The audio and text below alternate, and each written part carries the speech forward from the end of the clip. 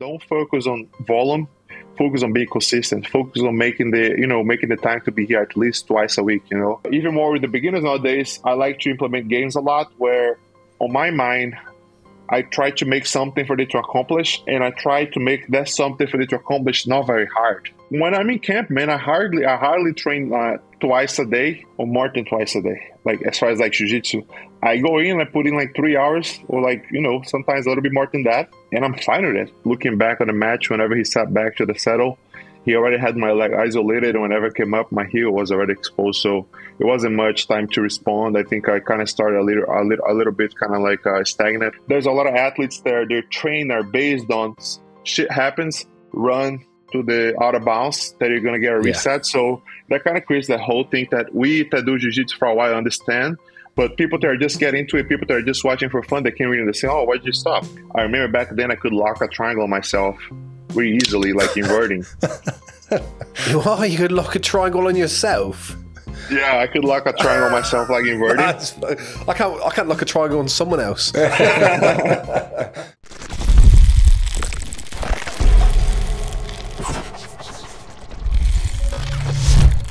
Victor, welcome to the podcast, my friend. How are you? Thank you, guys. I'm doing good. Glad for the opportunity. Always good to stop and talk a little bit. I think we get so used to just like train, compete, and do all those things. So it's kind of, good to have opportunity to tell a bit more of my story on what I've been up to lately. Yeah, no, that's great, mate. And did you say you've been traveling recently as well? You just got back to Austin, I think you said? Yes, I've been doing some kind of like off-season work in Phoenix, Arizona. Just trying to, get a body 100%. It's kind of hard to be always 100% when you train that hard. So I just had a long season. So kind of like give the body a rest, but also not stopping the work. Trying to find, tweaks to get better and stuff like that. Yeah, nice, man. And yeah, I mean, we'll talk about obviously your training and everything, but obviously we're 6 weeks removed now from CJI. And wanted just to catch up on that really, mate, and just see where you're currently at and how you're feeling after the event. Obviously, I think like a lot of people, Danny and I were kind of rooting for you and thought you had a very strong chance of winning that whole event. And obviously got caught with that, with that heel hook. I mean, how are you feeling about it now? Now it feels way better. I feel like healed up more. If it was like a day after, probably feel a little bit more upset or sad. But I think it was part of, what happens. Not the first time I've lost. It was the first time I got submitted in black belt, but, I get submitted every so often in training. So it was something, it was very surprising. But it opened my eyes to something that I might have to get better at. I was definitely not expecting that to happen. I knew very little about Lucas, and now I know who he is. He earned his spot on the elite grappling, and overall, I was just happy to be part of the event. And not every time it's gonna go your way. I look back and I think I had an amazing season up to CJI. I had good fights. I competed at the biggest stage. I competed against really good and tough competition. I think the toughest competition would be that weekend, either CJI or ADCC, but I ended up not having to go my way. But it's just something that I'm, you don't like it, but you learn how to get used to it. You have to learn to get past it so it doesn't bring you down too much. As I said, I'm kind of like, like a leader inside my school and inside my team. So I gotta behave as such. And I think it's just as a lesson, I think I did very good things going up to the camp. There were some things that I could probably change.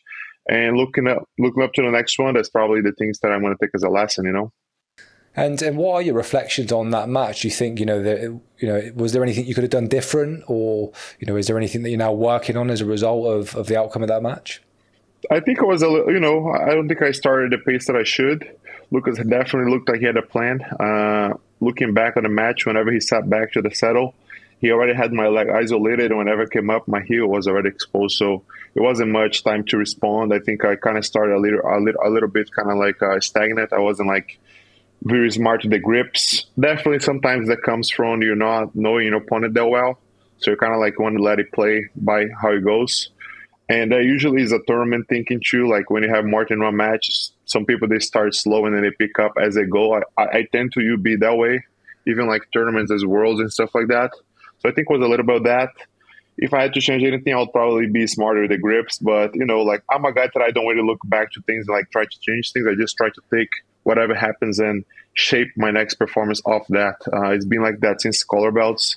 I had, I think, one of the best, careers in the color belts. I won everything, but it wasn't like win everything like this. I had moments where I won double gold, and then the other year I won gold and silver. So I think moments like this shaped me to who I am today. So I don't think there's something I would have changed, but from now on, I'll definitely be smarter with the grips and stuff like that. I think I've been taking up the NoGi challenge, like the challenge of becoming an expert in NoGi for the past 2 years and so. It's been a fun journey, and it just fuels me to learn more and like a whole side of a new game that I might look into it too, because I think him, Levi, they're doing pretty interesting stuff too there. So it might be something that I don't take pride on not upgrading my game. So it might be something that I might look to apply on myself as well. Yeah, no, that's a good mindset, mate. And you mentioned, obviously, you didn't know too much about Lucas. Is that typically your kind of approach to competition? Do you not worry too much about the opponents, or, do you typically do research? Like, what do you normally do? I do research, but with him was kind of different because he had some competitions, but he didn't compete against anyone that I ever competed against or anyone that I actually know.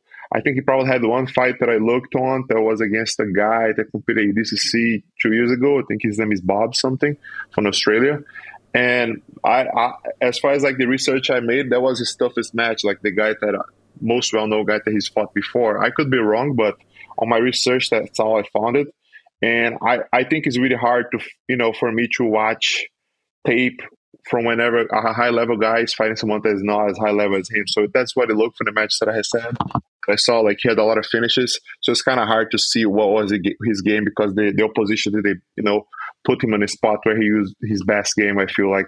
So it's kind of challenging. It was perfect for him because not a lot of material from him out there, so he could kind of like keep his game quiet.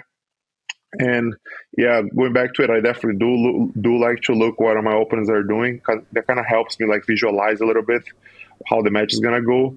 But as I said, I'm used to compete with people that are like competing consistently and people that are competing at the highest level. Not saying that he doesn't, but they're competing on either flow grappling or UFC pass every other weekend. So it's kind of easier for you to know what they've been up to lately, where their main game are and stuff like that. So with him, it was kind of tricky because I didn't know much about the guy. I definitely know he would do leg locks because he's from Australia, but other than that, I didn't know much what to expect from him. I knew he liked K guard and stuff like that. That's actually the thing that I was watching for the most. Whenever he started entering the K guard, I kind of sat back and like kind of kicked my leg back out. But I definitely wasn't expecting that step back to the leg lock that he did. It was super slick, wasn't it? His movement it reminds me of just a bigger version of Latcham Giles when he was moving. I was like, God, you can see those Australians, they have like the same pattern, like you said, with the K guard and inverting and just re-guarding over and over. It's like I knew what side he would go for the K guard. I kind of like knew what side he would go for the K guard. I knew the way of guard that he played, but I honestly I couldn't find much, content of like the back step that he did. I wasn't even expecting he would do that. I was actually more worried that he would sit back on my straight ankle and switch to some sort of like leg tournament. That did not come into my mind at all. What weight was he? I don't know. I would say 88 kilos or so. Yeah. Yeah, he didn't look very big. Yeah, I don't think many people do next to Victor, to be fair. Yeah. Yeah, but that sometimes can be a bit awkward then, isn't it? It's tricky because they're so small and just trying to maneuver them.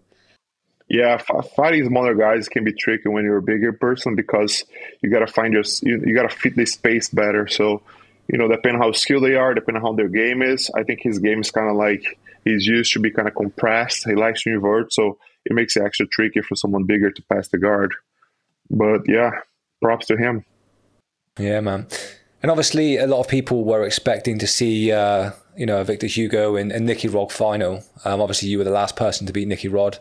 What did you make of his performance and his run in the event to the victory in the end? I think he looked great. The event, it was organized by his team. So I think maybe some people are like, oh, man, are they going to pull it to his side? Are they going to favor him somehow? But no, they put him into straight fire. And he came out of it alive, man. He looked pretty good. I think probably one of his best performances that people have ever seen. He looked very calm and he had amazing submissions, which usually he doesn't have submissions, but that day he went, 3-for-3, looked very centered. And I kind of be on his side of things too, so kind of seeing, probably one of the toughest competitions go out in the first round, it kind of brings your confidence higher. And you could just see he was getting better and better towards the finals. The tournament was crazy, I was expecting maybe John Gabriel to go to the finals with him. John Gabriel ended up losing to Felipe Andrew. Had a tough match against Tackett, which also we all thought would probably be the other finalists. But I think he just did his thing. He went out there and he proved that he was the best on that day. And I actually, I think it was whoever won, I was just excited. It was a great moment for the sport. And one thing that was cool too for me is I think I carry myself in a really particular way. I'm not shy to talk about things, but also I try to be respectful, and I think that brings a lot of people into your side. And whenever I lost, a lot of people are like, "Man, I feel bad for the guy." That's probably one of the most comments, the most amount of comments that I saw on posts and everything. Feel bad for Victor. Feel bad for Victor. So I was really grateful, appreciative of people sending this support. It definitely feels way better than whenever you get your shoulder broken and people are like, "Well deserve it." So it just felt good. It just felt good to get some support after a tough weekend. So it just, it kind of enlightened me to show me that I'm going in the right direction. Even not picking on the right or wrong direction, but the direction that I wanted to pursue. So it just showed me that the message that I'm trying to pass is getting well received by people. And it was just cool to receive the support. It was actually funny because, after CJI, I've been receiving a lot of support. A lot of people know me more. Somehow, I think the hype and everything walking up to it helped, and I keep getting the same comments when I meet people in person. They're like, "Amazing performance, man! You did great." I'm like, "That's not very true, but I'll take it anyways." I think the build up to CJI though was very much it was you versus Nicky. Yeah. So even if people weren't that aware of you before, they were just coming into the sport or whatever. A lot of my friends were saying "Oh, Victor Hugo's do you think he's going to beat Nicky?" And I think that was the big talk before him because you're on opposite sides as well.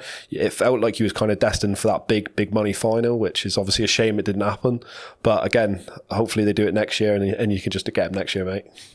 Yeah, and that was my goal. Primarily you want to win, but I also wanted to, make a good, not performance, but make a good appearance for the event overall, so we can push it to happen more often. I think we grapplers, we really need that.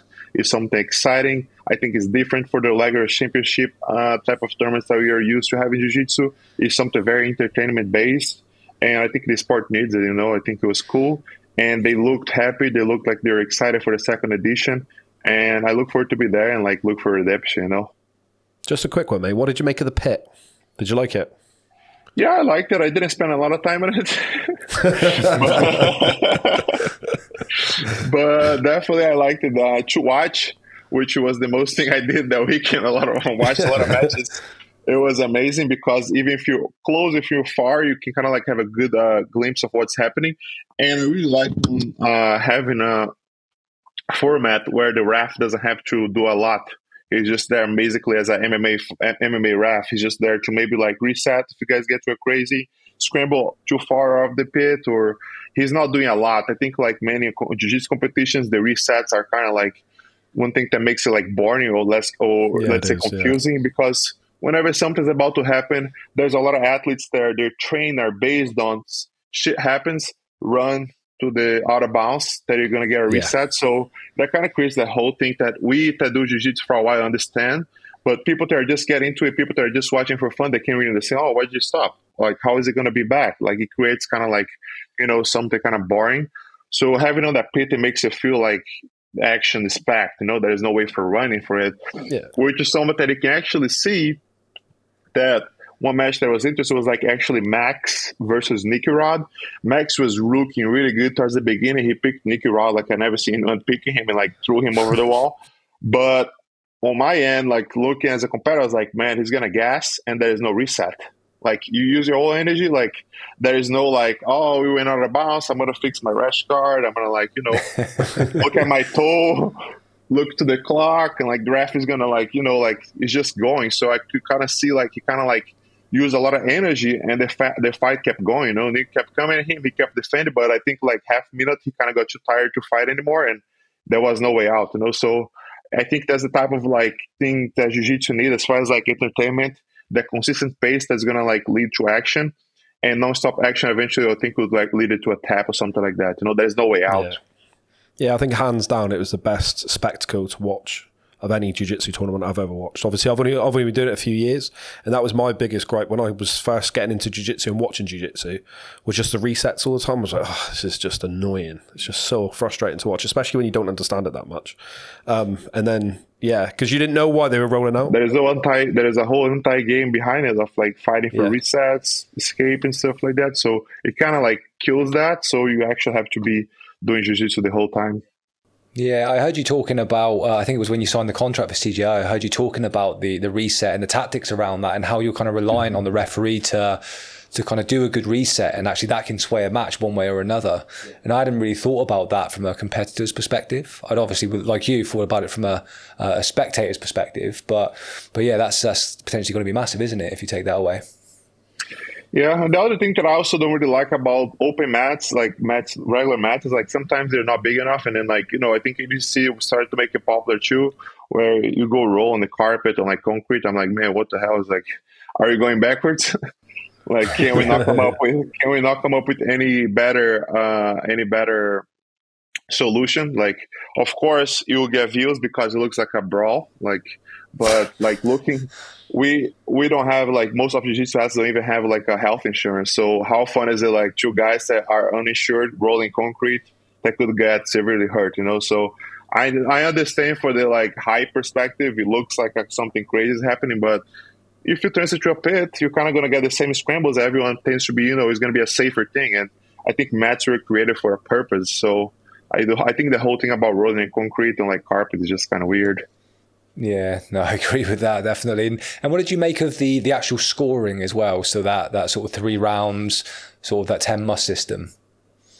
I think like some people are kind of like, like, oh, was it who won, who didn't win? But I think the fact that they kept updating who was winning each round helps a lot.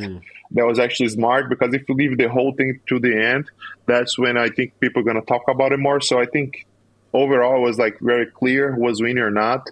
I think a couple matches we will definitely be, regardless the point, the score and everything, that's always going to be tricky for you to judge.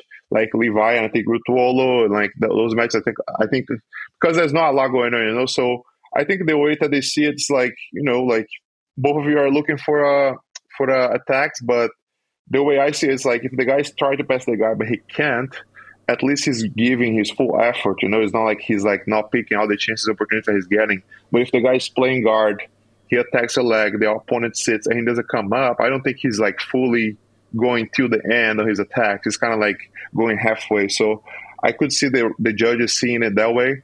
But I think overall, whenever the match goes that way, I didn't seem like him super, upset about it. I've been on both ends, and it's kind of like up to, whatever goes. I think it's kind of like a tough way to win $1 million or to lose $1 million. But as I said, we want to work towards where we're going to have more opportunities like that. And I think both guys had a really good tournament. And I think whenever you don't have like scoring very clear, it kind of leaves it open for you to just try to like go through the guy. You just like want to kind of like dominate it. So unless it's like very even, like you try really hard, you can make a lot of happen. A lot of times you see like that guy clearly won. Like he didn't submit, but he passed, took the back, he took it down. So it makes it clear. And I think the main thing too is like, even looking at Andrew Tackett, like he had really good performances, but I don't think on the back of his mind there was ever like a thing, man, I cannot lose, because if I don't lose, I'm not gonna make any money. Like I felt like from every athlete there, I felt like everyone felt kind of safe to give their best, and regardless of the result, give it a show, because everyone got paid well just to show up. So I think whenever that happens, people are more open to just like let it all go. Of course, there's $1 million in the line, but you have so many matches to get to the $1 million. You have 10K to show up. You're just like willing to go hard and not look back. Once you get to the finals, of course, that exact match is like for $1 million. So things might be more tense, but still, I think like you're going to be so hyped that you don't even like are thinking about it. You just want to go. Yeah, no, I think that's very true. I think it definitely does give you a little bit of a little bit of reassurance and free reign to be a bit more creative and daring, I think, when they're training, or sorry, when they're fighting, for sure. To make it simpler, is like when you compete, when you show up and you step on the mat and have plus 10K on your side, it feels way better to compete than whenever you step onto a mat and you're like minus 3K. Flight, hotel, PT, food, like your mind, I think at least for most of the athletes, you're going to be like, fuck, mate, like I'm behind here. Like I got to like fight just enough so I don't lose. And then I make something out of it. So it was something that helps the people talk about making it more professional. So I think that will definitely help. Do you think ADCC will up their prize money again and up their like entry money and really look after the athletes next year because CJI? Or do you think they'll just carry on how they're going? I really hope so. For what I know, they actually, they were going to pay some money to the guys, which is good. It's already something. They do pay for the hotel and the flights and all that, but having the extra, cash for you to just show up and compete, I think that's like something that we should be already having, like most of the tournaments. I think most of the private tournaments, like, those tournaments where they usually are putting a grand prize, they already get that. But the tournaments as big as ADCC, I definitely think they're not going to go back. I think they're just going to go going up.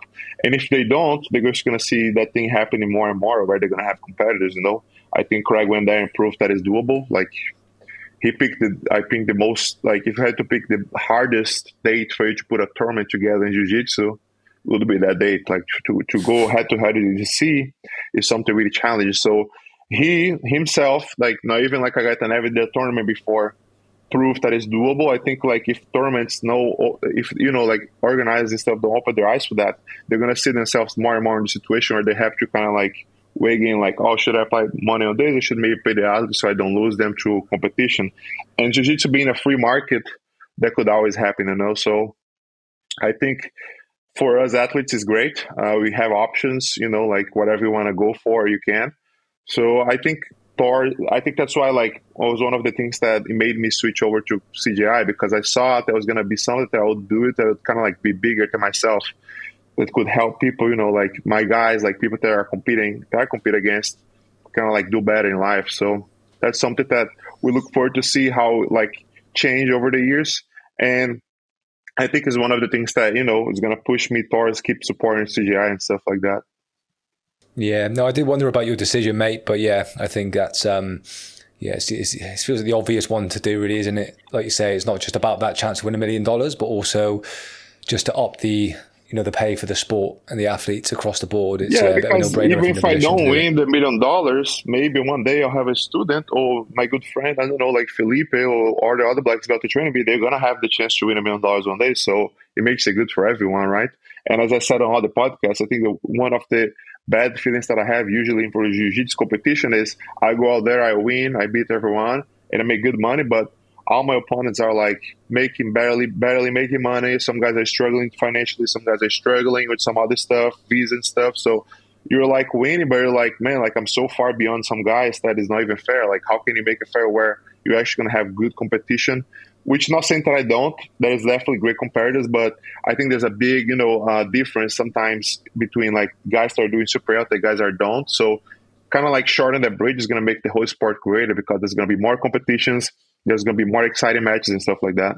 For those that might not be fully aware of the financial situation in Jiu-Jitsu, I mean, we're kind of in it, not at a high level, but we understand that there isn't a lot of money in it. And people are obviously aware of the noise that CJI made. But I mean, even as a high level sort of multiple time world champion, where do you typically where are you able to earn money as a Jiu-Jitsu competitor? Is it comps? Is it like instructional seminars? Like what does the landscape look like in regard to the money for athletes? I think it really depends on your style. There's definitely people that did the whole career over competing, because even more nowadays, people think, oh, it's a great time to live because you can make money every weekend if you compete hard. If you like to compete, you can make 1,000 here, 1,000 there. Then you travel somewhere, you fight a GP that no one knows about, you make 5,000. Then you come back and make a small. So I think some people, they stack money like with competition. And then on the side, they get sponsors, which usually are Jiu-Jitsu-based sponsors, a gear sponsor, something like that. And then lately, you've been like a blast on the instructionals. The instructionals are something that I believe is cool. It's not my my bread and butter. I do have some instructionals, but I don't know if because I'm from Brazil, like people don't know like how I speak English or how good of my teaching is. It's not my main thing. I do have some products. And there's also the way of like becoming a businessman, which is the way that I decided to take, because I was thinking about long journey, my career, man. Like I've been full of like moments where I couldn't perform as I wanted to because I've been injured. I think each athlete has his curse. Sometimes the athlete's curse is going to be they're too athletic, they're too strong to learn the proper technique.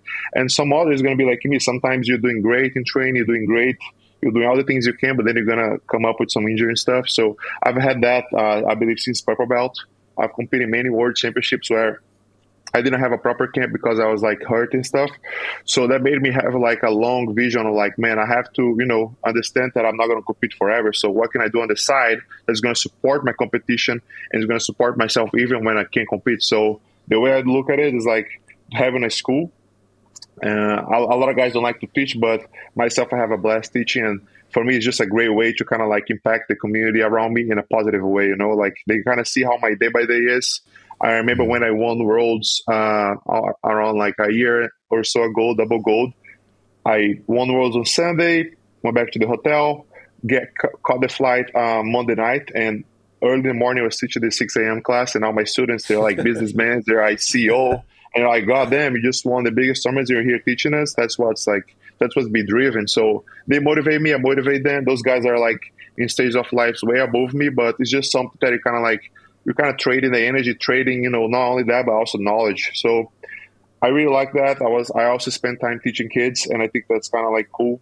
Like someday this kid does jiu-jitsu with me. He's going to be in college or something, but he'll remember, I learned jiu-jitsu with this guy that was a world champion. He told me those words.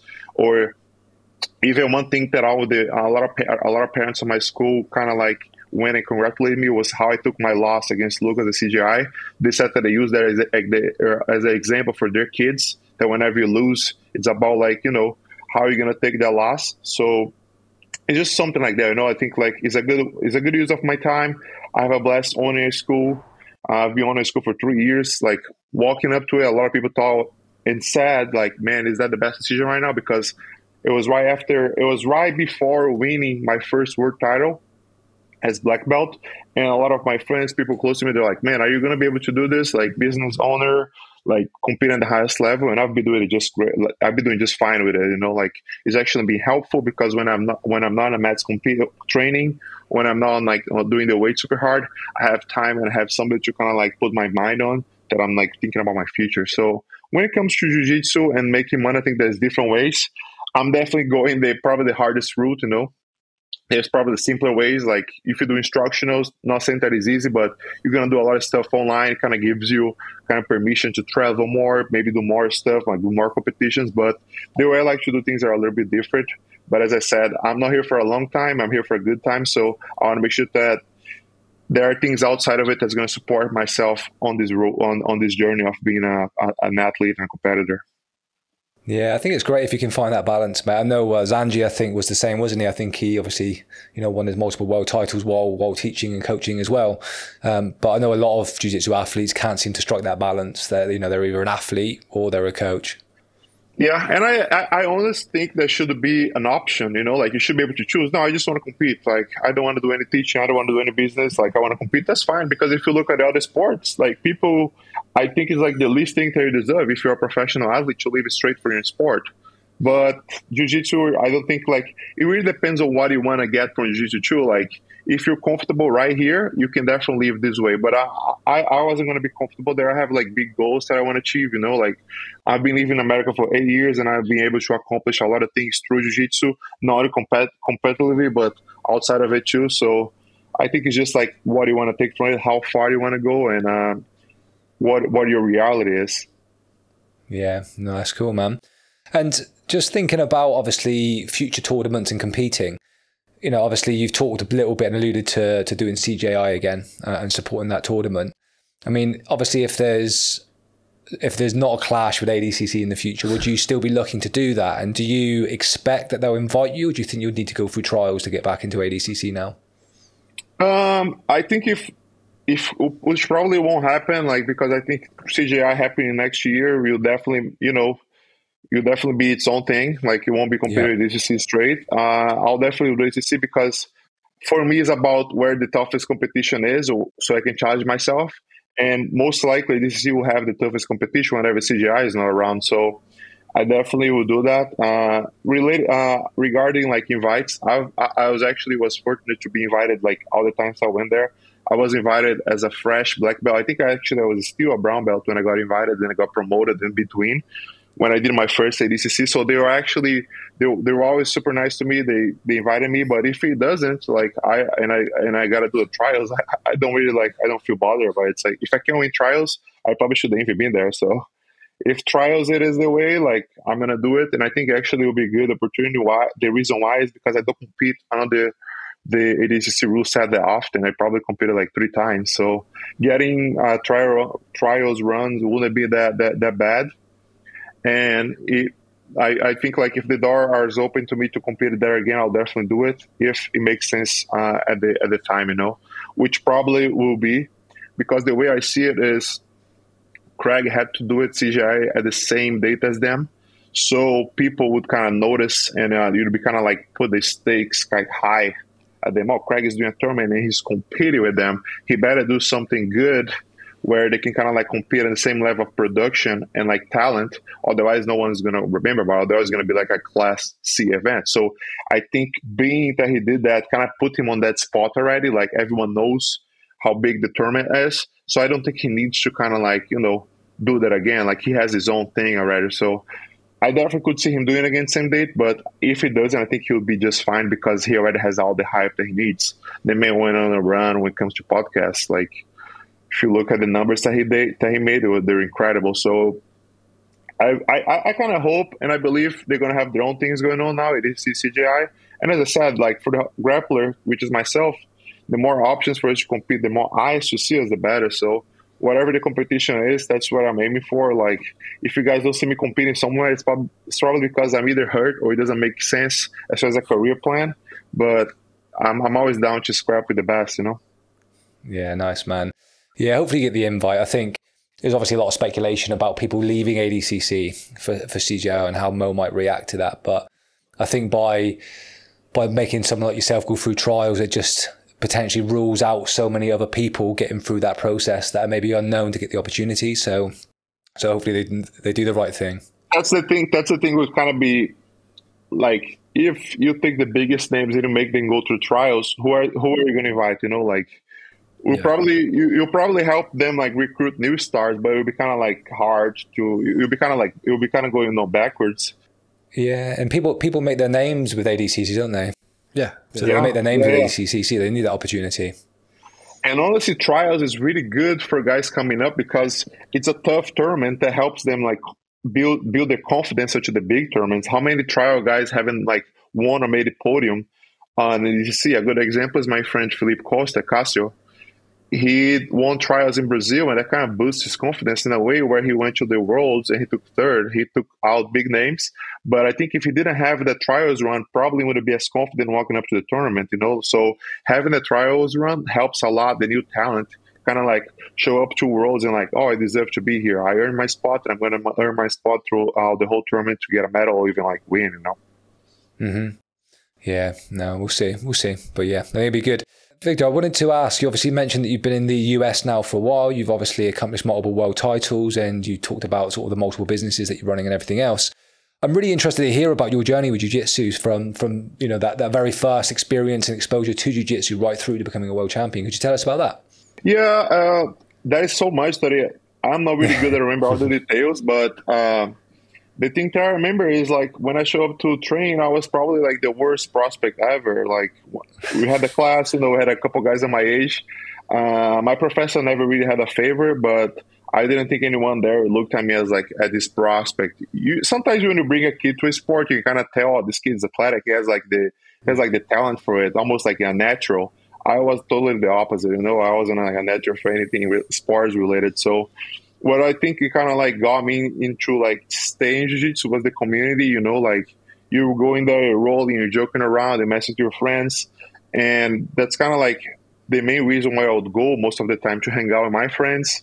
And eventually I started like learning some techniques, and I was able to kind of like half do it to like an adult. So I was like, for me, it was a blast. And going to, back in, I think I was in high school, going back to school, and like people were like, oh, you're doing jiu-jitsu now? I was like, yes, I'm doing jiu-jitsu. It's like, oh, that's badass. It's kind of like gives you a boost too. So I never competed in any sport before I started competing in jiu-jitsu. I was able to win a couple matches, but I think I did 12 tournaments the first year that I competed, and I lost all of them. And on the last one, I was able to win. So going over to that process at the beginning kind of like helped me, I think, kind of like mentally, kind of like, oh, sometimes it's not going to go your way, but you just got to keep trying. Like I had like a bunch of silver medals. I would win perfect all the way to the finals, and on the finals I would lose. So kind of like became a joke a little bit inside my school. The guys were saying, call me Silver Man, stuff like that. But then on the last tournament of the year, I didn't do so bad in the finals. I was actually, it was a draw. And then I won by decision. So I was the first gold that I won in Jiu-Jitsu. But going up to the next year, I competed as a white belt again, like juvenile. And I was way more confident because I competed the whole year. So I started winning. And I think whenever I won the first gold, I won gold all the way through like blue, adult blue, without ever losing like on my division at least. Like if I sign up as a heavyweight juvenile, I wouldn't lose, like I would just lose eventually in the absolute. So I was able to build a lot of momentum from the juvenile white belt all the way to like, probably almost right now. And that, I think that's just like related to how tough my start was. And just being able to kind of like, oh, people don't believe you, just maybe just work, be silent, and make your results speak for yourself. So since then, like, like it was never too easy either, because as I said, like as a juvenile, you're about to go to college. So my parents, I was just a blue belt. So they were like, man, you got to do college. It's not like you're doing good at this sport, but it's not like you can make a living out of it. So you better get a job, like eventually, and start studying so you can like have a career. So whenever I was a blue belt adult, that's probably when I had my best results as far as like internationally and nationally. I was able to win Brasileiros for IBJJF, and I think it was like a 56 division or something. I was a heavyweight back then. That was my first tournament that I won for IBJJF. I was like, oh man, I'm on that level that I can compete IBJJF and win, because I'm from Fortaleza, Brazil, which is a part of Brazil where Jiu-Jitsu is really popular, but for you to fly inside Brazil, domestic flights is actually more expensive than flying sometimes from Brazil to America. So it's like that expensive. So for someone that doesn't have a job, to fly, inside the country to compete is almost impossible. That's why sometimes a lot of the younger talent comes from the certain states, such as São Paulo, Rio, and stuff like that, because that's usually where the biggest tournaments in Brazil are held. Brazilian Nationals, South American, or all the other tournaments, they're all like on that area. So if you live there, it's a plus. You probably catch a bus ride or something, and you're right there. For us from Northeast, you got to take a 4-hour flight. There's hotel involved. So for you to come up with all that money is kind of hard. So I was able to, eventually get small sponsors locally. And I don't even remember how I came up with the money to compete at Brazilian Nationals. I won. And when I came back, I was like, man, like I got to keep trying to travel out there and compete against the best to prove and see how good my jiu-jitsu even is, to maybe get a chance to compete at the biggest tournaments. With that being said, I was able to get some local people to actually start helping out of their own pocket. Like there's a guy, his name is Junior, and Victor, they helped me with money out of pocket to get my U.S. visa for the first time. They're like one of them is from Northeast, the other one is from other city, but they like to help athletes that they see that they have the talent, but they don't have the means to compete, internationally. So they paid for my visa. Like I almost like giving up on competing worlds on the following year because I got my purple belt.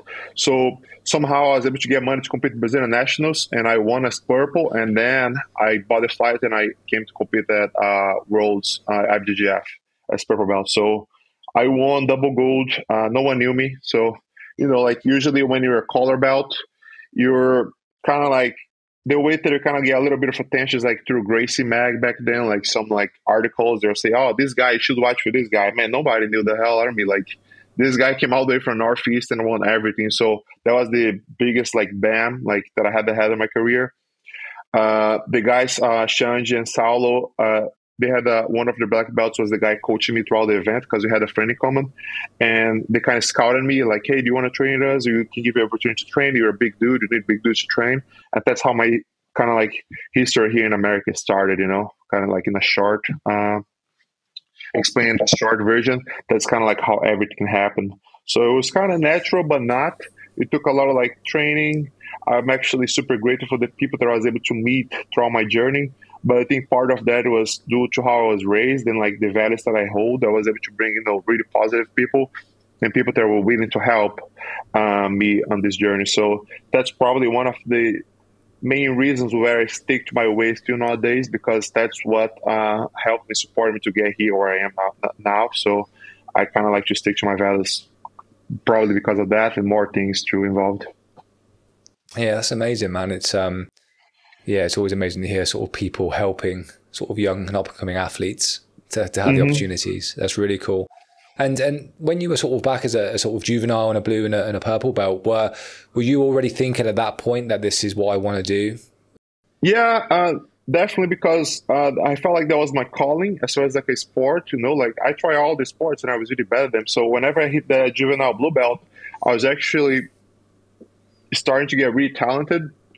And over there, it's kind of like when my style was kind of started being born. What do I mean? I was already fighting ultra heavy, but I just thought it was boring to do just takedowns, just be on top, just be heavy. So the one thing that I did the most back then was just guard. I remember as a juvenile blue belt, I was able to go to Paulo Miau's seminar, and he actually used me as a uke because he knew how good I was like with bearing balls and stuff, which was awkward because of how big of a kid I was. So I did have like, I was lucky to have contact with those guys early on in my career. I went to Paulo's seminar. I went to several Leandro Lo's seminar. He kind of met me as a white belt, and he remembered me all the way through black. So I learned a lot from him whenever he would come teach seminars, show a little bit of his entries, a little bit of his mindset. So he was a guy that I had access early on because I was lucky enough to where my school, there's a guy in my school that he was the one that would bring the big names the most to our part of the country, So I had access to those guys, even though I wasn't training a lot, just to be around them, see how they train and stuff like that.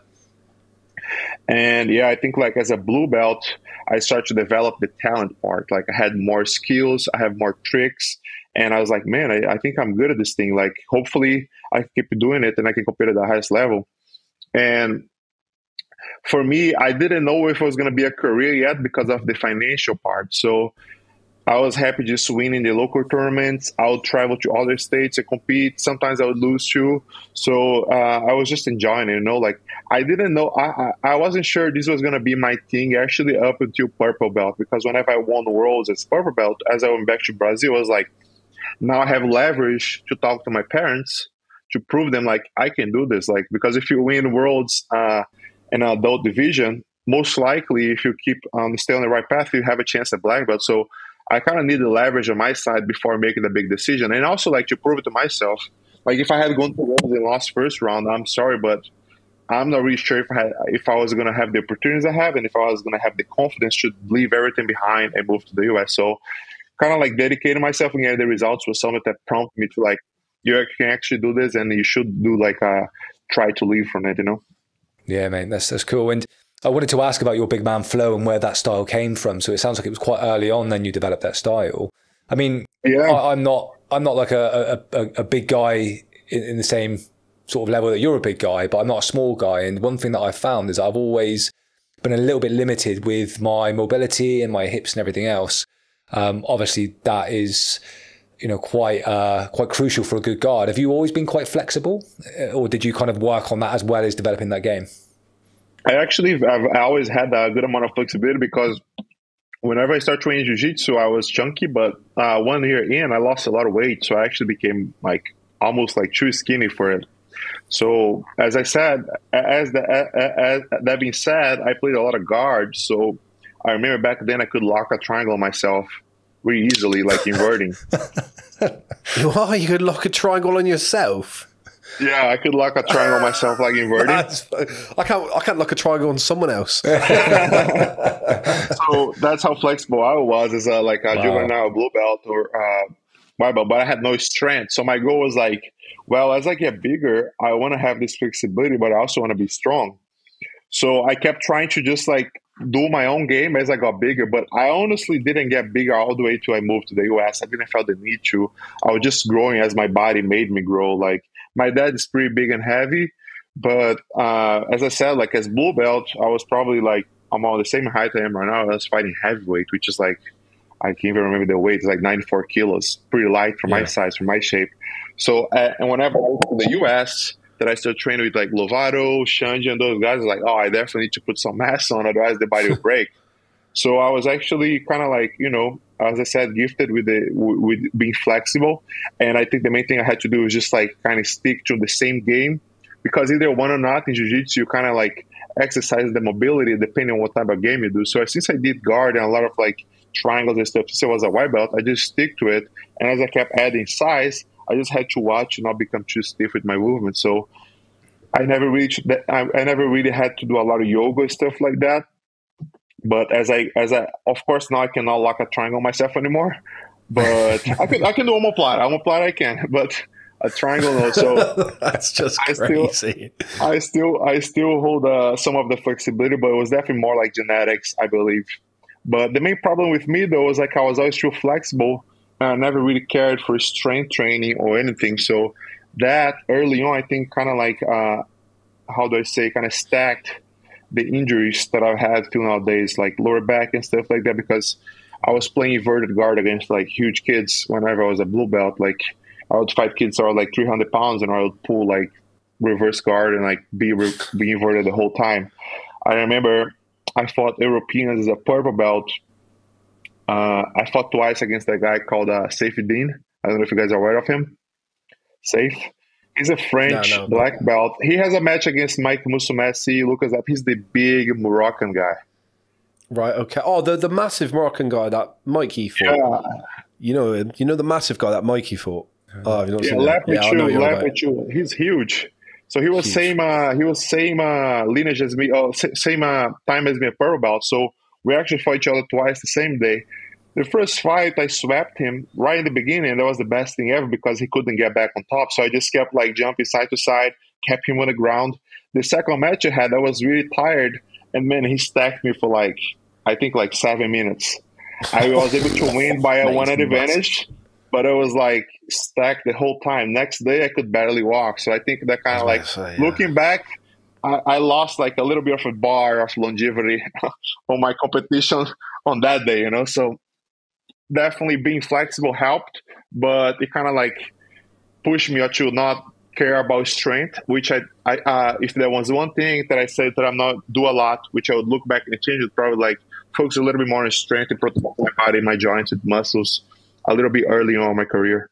Yeah, and is that something that you incorporate now? Do you do much strength conditioning and weight training and that type of thing now? Yes. I had to. It was more like a need than anything else. You know, like for the longest time, doing those spans and stuff like that. Whenever I got brown belt, I got a roommate, and he was very into lifting. Like his lifestyle would be lifting and doing jiu-jitsu. The main thing, like he would probably miss jiu-jitsu, but not miss lifting. And he would always get on my head like, you have to lift, otherwise you're just gonna break because you do all those things that the guy on your size does, which are not normal. But your body can only take it so much. So that's when the first time I was like, oh man, like this guy has a point. As long as I lived with him, I was able to like, you know, put some muscle. That's probably like where I added the most muscle when early on in my career in brown belt. But then I got away from it till like, I believe 2020, I got hurt again. I was like, man, now I got to take this lifting thing serious because it's not like I should or would be good for my career. It's like a need. So nowadays it's a need. You know, I'm always trying to find ways to implement, you know, a new kind of like method to my training where it's going to push me towards longevity. So for me on a daily basis, like or weekly basis, I cannot kind of like function if I'm not lifting or doing any sort of exercise that will help my body, you know, to train and stuff like that. I might last for a couple of weeks, but something will start tweaking, neck, I don't know, hips or something, and they'll take me out for a good amount of time, and then I have to go back to it. So the way that I found for me to be consistently on the mats training hard is through lifting. Yeah, I couldn't agree more, mate. A lot of people that I talk to at our gym, I'm a personal trainer and so is Paul. And I say to everyone, like, just lift a few times a week, just to keep those niggles away. Because if you're constantly training and never getting in the weights room, you're never gonna build up that resilience in the ligaments and the joints, and it just wrecks you.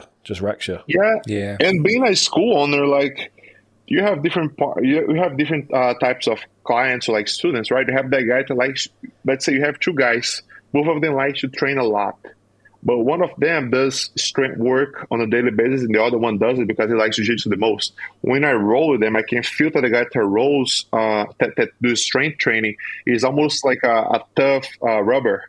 I can kind of like bend him. I can like do weird stuff and he doesn't break. The other guy that doesn't lift, I feel there's like something fragile about it, that if I go too hard, something might break. So it's definitely kind of like incredible the amount of help that lifting can do for your jiu-jitsu.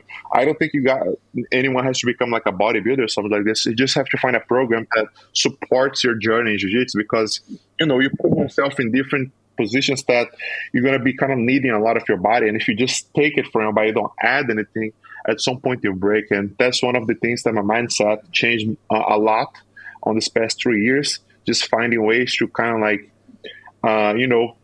towards longevity. I think a lot of people don't care about it in the sport, but for me, maybe being around Xande and Lovato, guys that have been competing for the longest time, it made me realize that early on, and I'm always trying to implement a new diet, a new style of workout, a new style of recovery, so I can kind of perform at my best, but more than that, just like be more durable during my career. Yeah, no, it definitely helps, mate. And are you able to talk us through what your typical week of weight training looks like? What sort of lifts you do, and what sort of volume and everything else? Yeah, around 2 years ago, when I right after the loss to Gordon, that's when I actually, I decided I need a guy to like take care of it on a daily basis, and I was able to meet John Welburn from Power Athlete. He's an ex-NFL player, so for this past 2 years, we were just building the base. I didn't know how to squat very well, deadlift and stuff like that, so we started the basics. Up to the point where once a week we were doing max effort, second day of the week we're doing dynamic work, third day of the week we're doing density work. So we were able to do that for around 2 years. I think the best showcase of what that work did to me was the Worlds 2023. If I'm not wrong, I can't remember. Yeah, Worlds 2023 last year when I won double gold. I looked great, I looked... the conditioning part helped a lot, but also just the strength part, be able to just get somebody and just push them out. And it was something that I was needed within my game, because I've been always been so technical, but almost too technical in a way where people say, man, why don't you get people, just like crush them? So main reason was like, I couldn't, I didn't have the strength for it, like the means for it. So having that on my side was perfect. But other than that, looking at two sides, the performance side helped a lot. But on the health side, it helped a lot too. Why? Because I felt more durable within on the mats. Like I could go on for longer. Those tweaks that I usually have on my back or neck, they would go away because I was, consistently lifting. And the main thing that was interesting is sometimes I would have something going on in my back or like, my shoulder. I would do a good lifting session and that would go away. So it was more, I was imbalancing or something, like your muscle needed to work and you needed to rest than anything else. So it's been definitely been a great journey. Right now, as of now, I'm, mixing up a little bit more. I start working to another person too. They're showing me ways to work in specific muscles. And for me, it's just a journey to learn about my body, as I said, I think for me, one of the toughest decisions for an athlete is like pulling out or not competing in a tournament because they can't, because they're hurt. One thing is where you should go out there and like lose because you lost, like the guy taps you or you lost by points, but to not have the chance to compete because you're injured, it's kind of tough. And I think like for the everyday guy in jiu-jitsu, if you really love jiu-jitsu, you should love enough where you do things that you don't like. What do I mean by that? If you don't like to lift, that probably shows that you should lift, because that's going to help you. That's going to help you do the things that you like. Like if you don't like doing diet or if you don't like having a healthy lifestyle, you probably should start, have a discipline to do that, because that will help you stay on the mats longer. And I think it's just like about that, when it comes to performance, it doesn't change much. It just changes the levels of intensity, I think. Yeah, no, it's very true, mate. And do you do, thinking about sort of recovery, obviously the weight training helps, as you say. Do you do anything else? Like, I don't know, like cold Yeah, plunges, massage, any all that yeah. sort of stuff? I do. I like cold plunges. If I'm having like if I'm on a training camp, I need to do something related to water. Water. I need to be on the water. So cold plunge is a good option. In Austin, we do have a good places where you can go outdoors and get cold water too, which is good. Sauna definitely helps my sleep. I think one thing that jiu-jitsu athletes, I'm talking about athletes, not actually like not actually the practitioners itself, but sometimes practitioners too is we do need our sleep, but some people they are not so focused on having the discipline to go to sleep at the right time as they are to wake up. What do I mean by that? Oh, I wake up at 5 a.m. every day, but do you have the discipline to go to bed at 9 p.m.? A lot of people don't because there's nowadays so much things going on, and all of us, most of us, train during the night. So whenever I have stages where I'm sleeping at night, I just try to have a routine where it will help me go to bed early. I like to use red light therapy that kind of makes me almost like tired enough when I'm going to go to bed early. Sauna helps me, fix my sleep schedule as well. And as I said, cold plunge helps. Lately, I started getting to some zone 2 work to help my recovery too, kind of like help my cardio.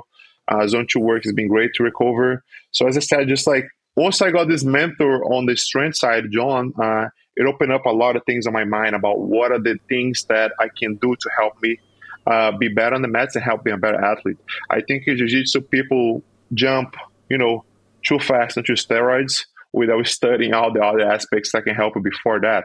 If you do all those things and at the end you add a little bit of steroids, I think your health will like thank you a lot. So I think I like to do it like this way because when it comes to longevity, I think it's very related to your habits.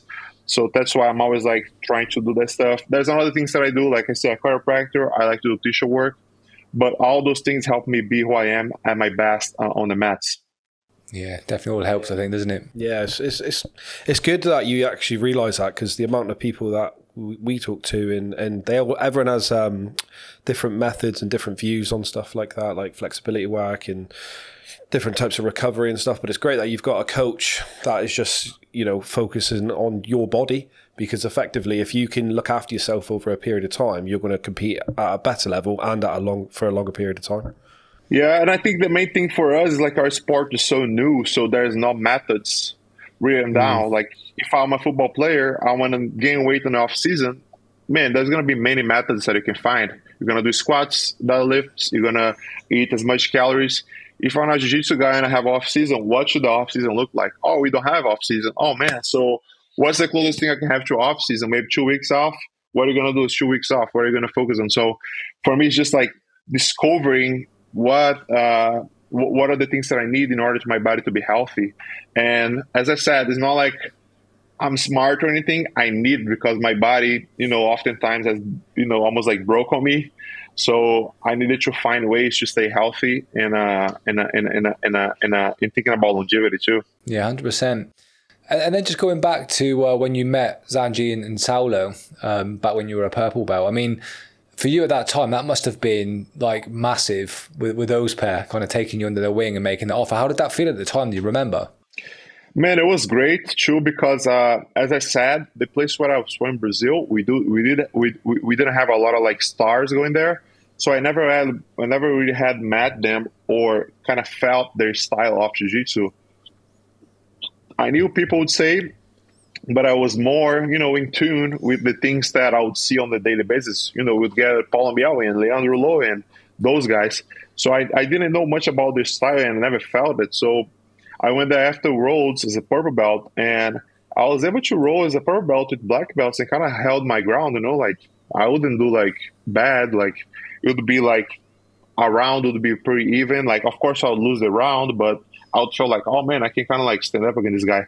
But whenever I went there and did a session with Xande, Lovato, and Saulo, man, it was the worst thing ever. Like they mounted me, they cross-choked me, they kimura me from half guard, all the positions that made you look like a beginner, And I'm like, man, what the hell is going on? Like, what just happened? So knowing that they could beat me up that bad made me think like there is such a big gap till I can actually be decent at this. So it was kind of like what made me think like I need this, I need this push, because if I'm able to one day, survive against this guy and not have like a white belt, imagine how much is not going to get transcended to the actual competition mats.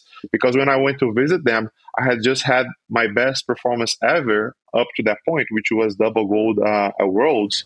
So when I went to visit them after that and I got beat up, I was like, there is so much more that I can learn and get better at. So it was kind of like an eye-opening experience. And to nowadays, to this day, I make this joke that I'm so glad I went there after Worlds, not before, because if I had gone before Worlds, I probably would have won. Like, it would mess with my mind.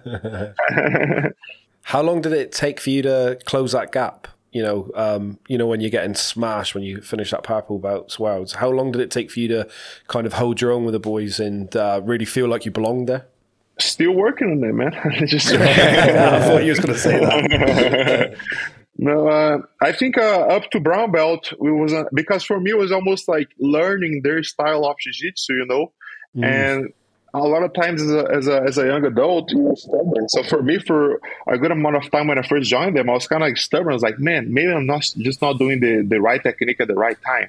So I just kept trying to go my ways, But as I got the second year purple belt, I got more experience and I actually got to do more NoGi, feel a little bit of the rest, and I felt there was so much gaps. So I think towards like the end of my last year as a brown belt, maybe 2019, which was probably one of my best years as color belt, I won everything as a brown belt, double Grand Slam, Euros, Pans, Brazilian Nationals, and Worlds. What year that is? That year, I felt like I made a huge improvement. So that's when I felt like, oh, I'm actually starting to learn their style. If you look at my matches in that year, I started using a lot of the stuff that they do. Like, I kind of like pressure passed a lot of people, made people tap for mount. I used a lot of the close guard. That's actually when I started being more effective with the close guard. Before I would do close guard, but more as an entry to my game, because I used to do a lot of like matrix stuff as a purple belt and stuff like that.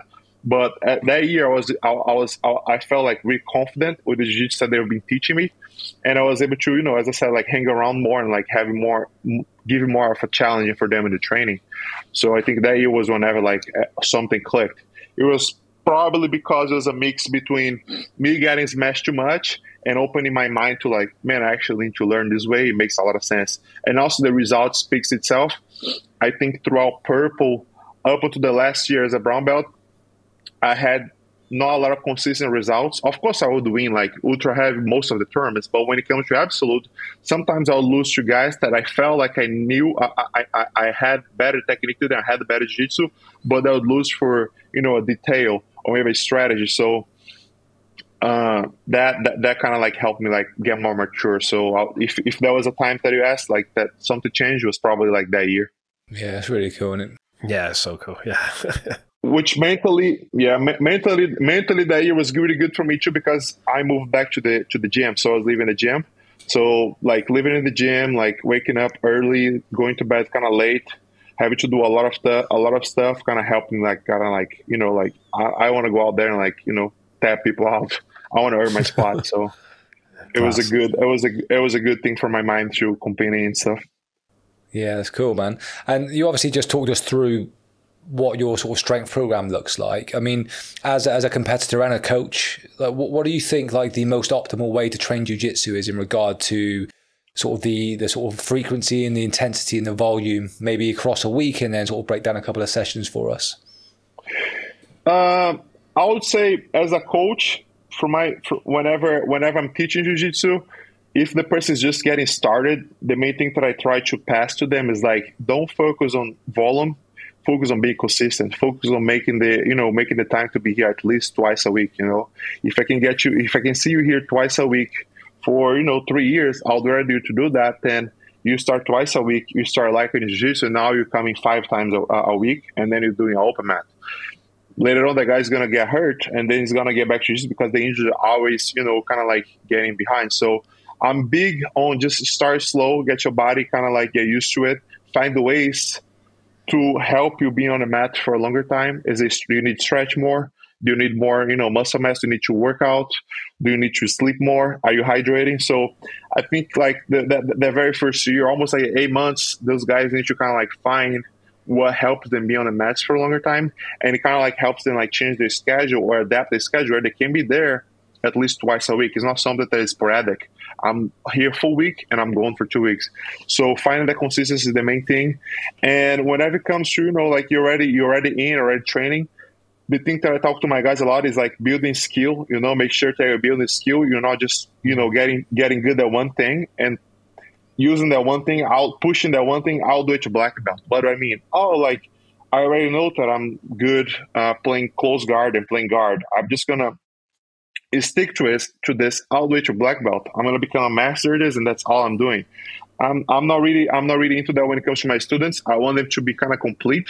Sometimes, like you're going to be a guy that you're going to hate the triangles, you're going to hate the open guard, but I need you to, we do here about a week. I need you to that week open your mind and kind of learn and see what are the important points about playing the guard first, because you know how to defend it, you know how to play, you know how to defend it. You have an idea, a base in your mind, like, oh, this is what these guys look for. Second, if one day you want to be an instructor, you want to be confident enough where you can teach all sort of things, which is the thing that I feel confident on. I feel like I can teach jiu-jitsu in different styles of jiu-jitsu because of how open-minded I am as a practitioner. So I try to have them open-minded.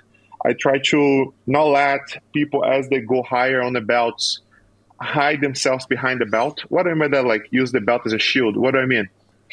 They just do where they're comfortable with doing, and they're gonna push that on as they go up the belts. Like if you're a brown belt, you should always be working on mountscapes. You should always be working on pinscapes. You shouldn't feel lost if someone has your back, like a white belt has your back. You should feel comfortable enough where you can find a way out. Sometimes they're gonna tap you, but guess what? That just shows that you have to get better at backscapes. And for me, that makes the jiu-jitsu journey so much more interesting because now you need more information. Like, oh man, my backscape to the right side is not as good to the left side. How can I get better at this? So then you can kind of get with your buddy and like you guys can brainstorm a way to get better at this. And now, like you're still doing jiu-jitsu, but you're doing jiu-jitsu where you're getting better at the skill. You're not just killing yourself rounds after rounds. So when it comes to practitioners, that's kind of the culture I try to build inside my school. A culture where you're always trying to get better at things. If you're too good at this thing, maybe it's trying to put it aside for a second and seek for the next thing that you're going to kind of master, or for the thing that is hurting you. Oh man, I suck at triangle escape. Let's put some time on like escaping triangles. Let's find out why you get triangles so often. Is it because your head is too low when you pass? Is it because you pass too low? You kind of like have to start passing a little bit higher, do a little bit of outside passes. So that's the style that I like to teach. And for me, defense is very important too when it comes to practitioner. Make sure that you can kind of like understand defending for different positions. You can defend yourself. When I say defense, it's not like self-defense, it's like the jiu-jitsu defense part. Like when you get mounted, do you freak out or do you actually can, just easily escape? You kind of have like a strong mount escape. You have a strong back escape. And part of that, I think, is Xande. He's always working on that with us as far as like in a competitive side. So it opens my mind as a practitioner too and a teacher to always be kind of like work on those things. Yeah, that's great. And when you think about, you talked about sort of, identifying the sort of weaker areas in your game. I mean, like, what structure do you use for that? Do you write things down? Do you just use sort of practice to identify those gaps? And then if you select an area that you want to focus on, how long do you spend on that area typically? That's when having a sensei and a coach inside the mats helps a lot, because Xande is able to see where the gap is. And say, for example, like your half guard pass is not looking as good as your outside pass. Maybe you should stop and do a little bit more of that. And then it makes sense. Like I keep getting to half guard, but out of 8 times, I'm able to finish a pass maybe 3. So he looks at it, he tweaks it. Now out of 8, I'm finishing passing like 6 out of 8. So I'm able to see that improvement. And when it comes to things more related to my style, the way I like to see it is I practice during class. What's class? It's not like competition training. It's like training my students. What I like to do when I'm able to is go to a Xande's class and enroll the students. And then that's when I usually like to apply a different style. Maybe I'm just going to play close guard today. I'm going to see how my close guard is, and I'm going to go through the sequence over and over. If I'm having trouble applying a sequence with a regular guy, student, that shows that there's something needed to get better. Why? Because if I can't do it to that guy, most likely I won't be able to do it to Philippe, which is like a high-level black belt. So that's usually how I try to think of my building a game. Leg lock, for example, is like a thing that I like to work a lot, because in NoGi, I think I have a really decent leg lock game, but with no gi, there is always something different that you're doing from the gi. So sometimes I get leg locks and I just want to work on leg locks. So I start in a position. I'm trying to see how many different entries I can do for that position or how many finishes I can do. For sure, I'm going to feel more comfortable doing these more than the others. If I'm less comfortable doing some, that shows that I have to study a little bit more. So what I might do is I might get someone that is an expert in it, which cross-train helps me a lot. Sometimes I go train at different schools, and the guy does a slick entry. I mean, I'm like, man, I can't do the entry for shit. Like, I tried to do the entry for years on my students, it doesn't work. What did you do different that I can do? The guy shows me this, and I'm like, oh, man, it works. A good example is on my last Who's Number One match, I've been trying to do a straight jacket, kind of like isolating the arm for a long time, but it never felt as smooth as it should. So I went and trained at the other gym in Austin, and just basically like doing like some back training stuff, and the guy did it on me and it felt really smooth.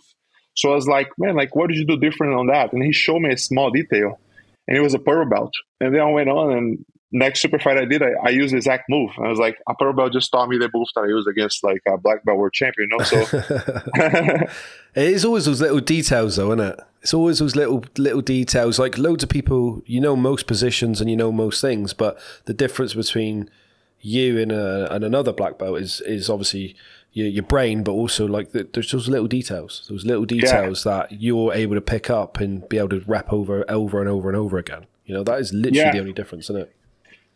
And having Xande as a sensei is so great because a lot of those details, he's so good at it. Like, look at the guy. He does arm bars from close guard at ADCC. So he got all this stuff from the arm bar.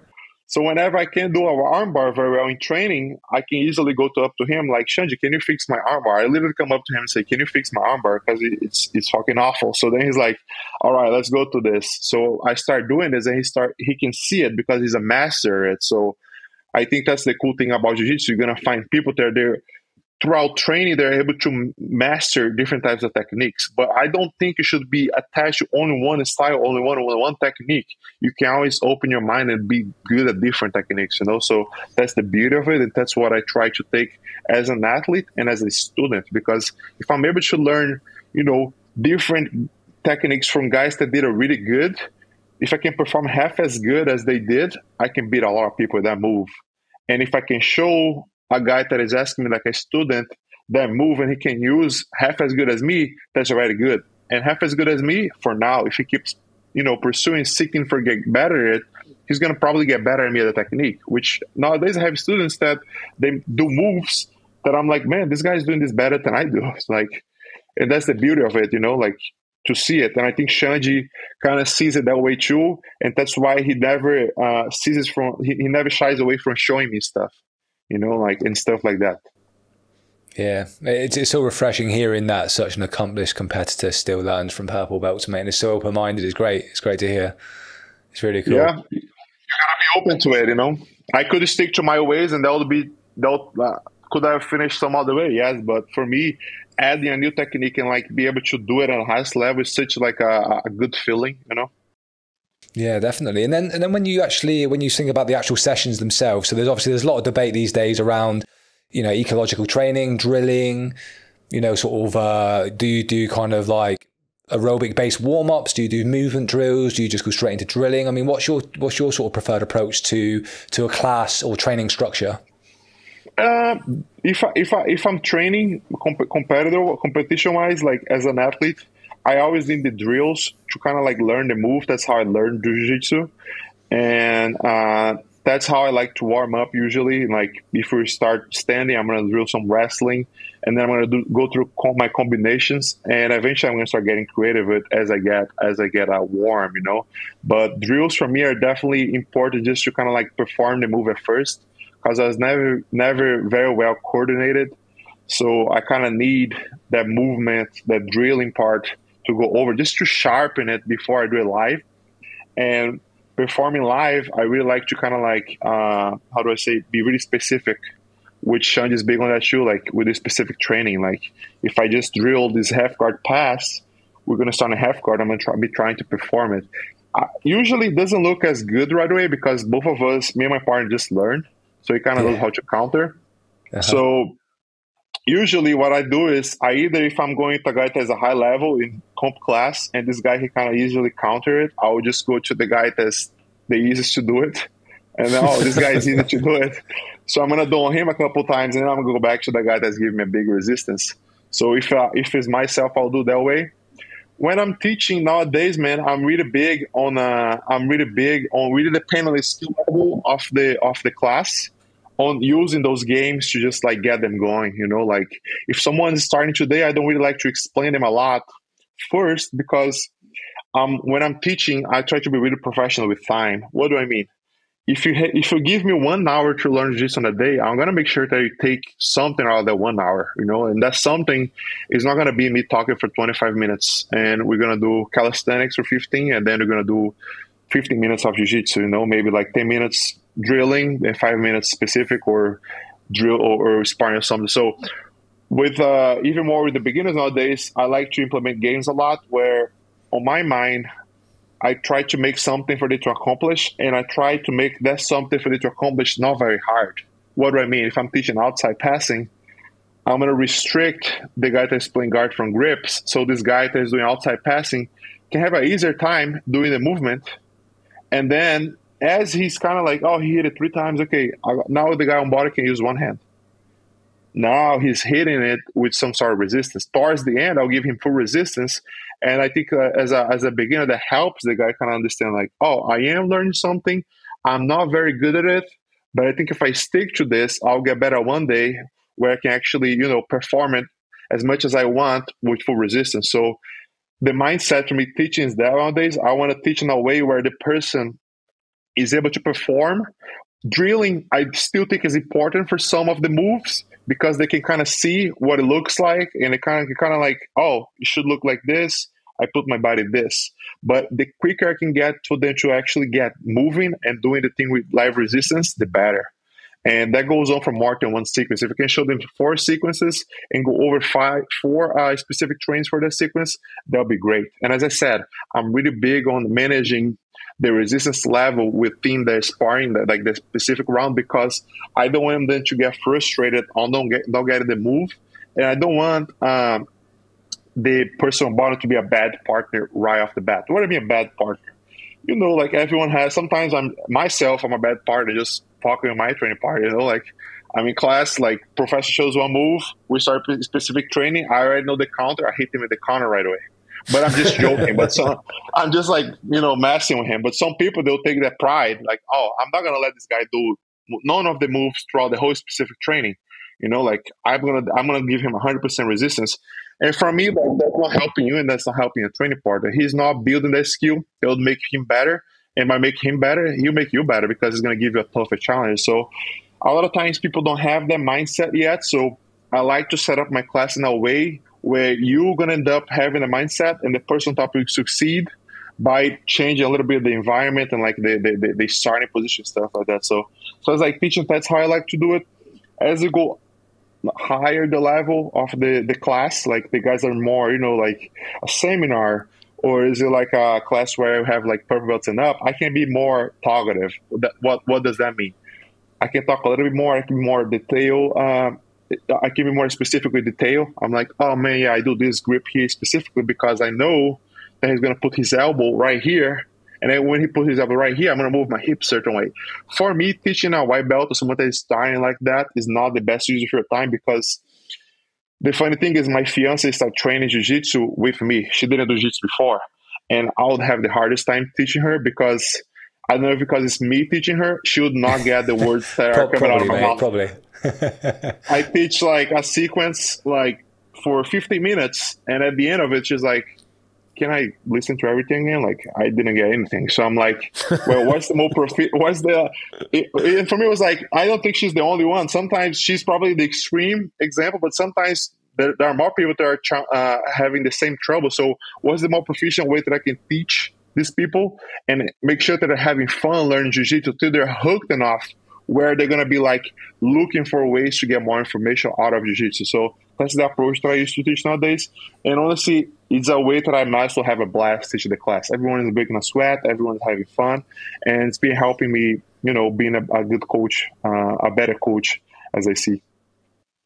Yeah, it's great. I think it's a funny debate between the two because, like you've just said, I think there's a place for both. I think there's definitely a place for sort of ecological training and task and game-based training, but obviously for drilling and breaking down technique as well. Yeah, and I think, and I'm always open-minded, it's just like, oh, what's better, play guard or play top? Like, I think it's the same thing. Like, of course, if I'm a guy that I'm heavy passer, I'm going to say, no, it's better to pass guard because this, and this. But myself, I'm a guy that I'm really open-minded and I like to be dynamic. So that's how I like to take my teaching approach. If I see something is not working as good, what are the things that I can look that are going to make it better? And as I said, test game helps a lot. And the way that I actually saw it worked really well is for kids, because I started doing that for kids way before I started trying out with adults, and the kids have a blast, Because for me, the worst thing walking up to a jiu-jitsu class or teaching a jiu-jitsu class is you teach jiu-jitsu and a lot of kids are just laying down because they had a long day of school, they had the commute to go there, they spent, 5 hours school, they woke up early, they went late to bed last night for some reason, so they are jiu-jitsu, they're like drilling. You teach them as an adult, but they're not mature as an adult where they're going to perform the drilling just as perfect. Of course, some kids are amazing. They'll do it.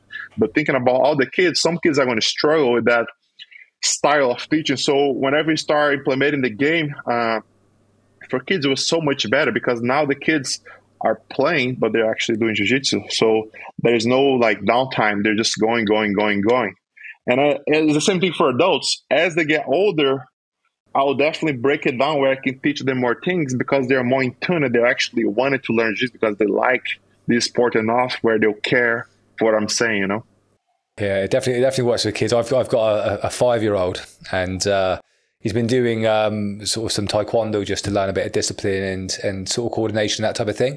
And people keep asking me if I teach him jiu-jitsu yet. And I'm like, well, I do, but he doesn't know it. And normally it's sort of teddy bear, like attacking his sides, making him play a guard, or he's trying to get past my legs, and it's just game-based. And like you say, they just have loads of fun, and they're kind of learning it, but they don't quite know it yet. So that's good. Yeah, and that's one of the things that I started my martial journey actually in judo, but I did judo for a very little amount of time because the school had judo closed, and eventually I became the jiu-jitsu school.